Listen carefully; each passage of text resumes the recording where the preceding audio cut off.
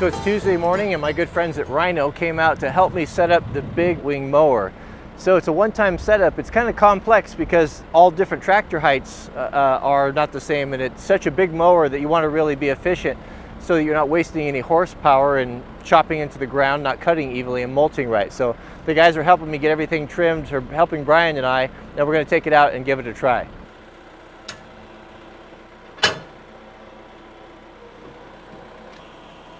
All right, set it down. Those deads on these stops.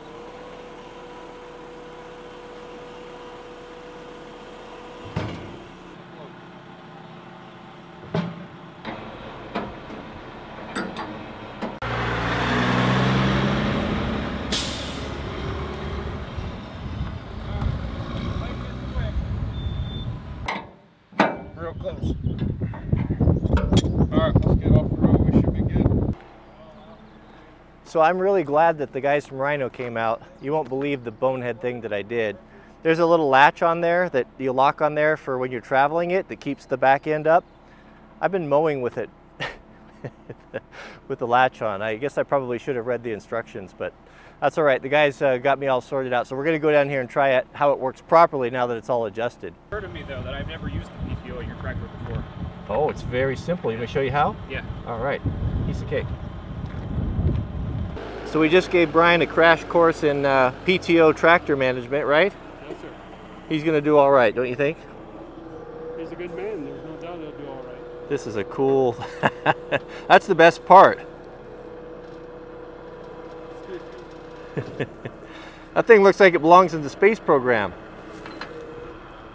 You feel comfortable with that height? Yeah. All right, so we're getting ready to start the flex swing here. Brian's engaging the PTO. That's a lot going on there, huh? It is, it is. Okay, so he's gonna run it up to 540 RPMs.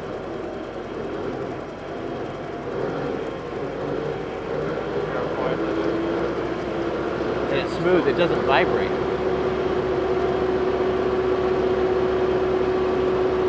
Sounds like a jet engine.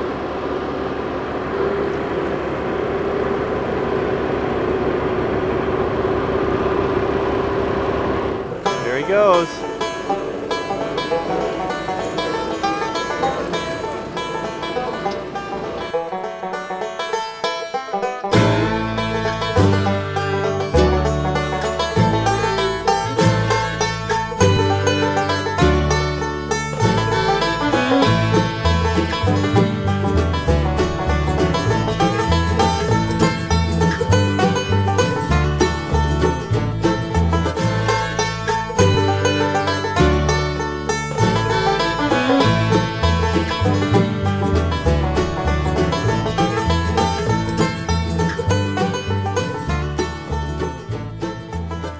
So how was that, Brian? Oh, it's pretty exciting. I mean, I'm impressed at how much it cuts in a single pass. You know, you come back here and you do 2 passes and, you know.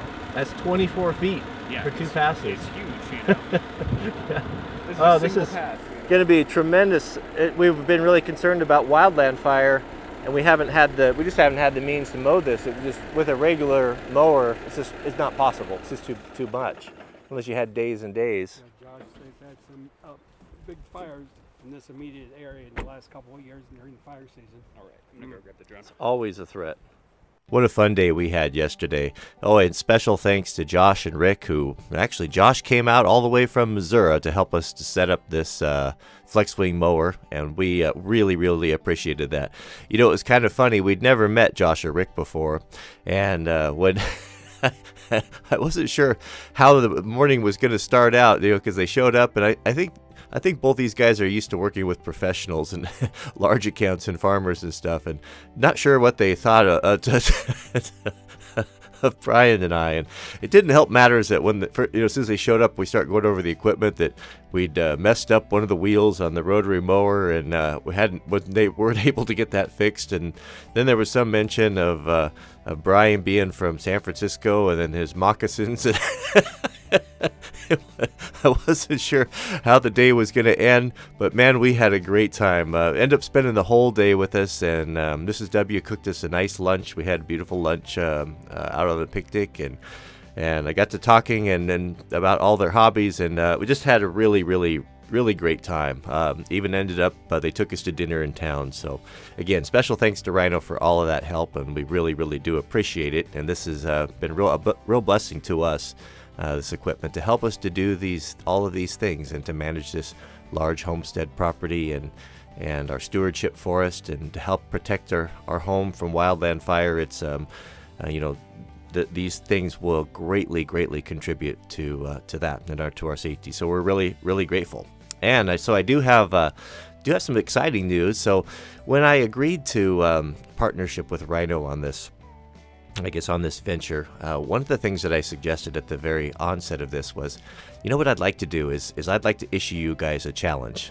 I want to come up, or I probably will have some sort of a need of a specialized piece of equipment on our homestead to do the things we need to do, because there's a lot of things in forestry related with 3-point hitches and traditional tractors. There's not a lot of stuff out there, and they really jumped at the chance of that. So I have submitted a couple of challenging engineering problems that they're working on, and we're going to have hopefully a big announcement on that soon. So that's going to be real fun, and that's all I can say right now.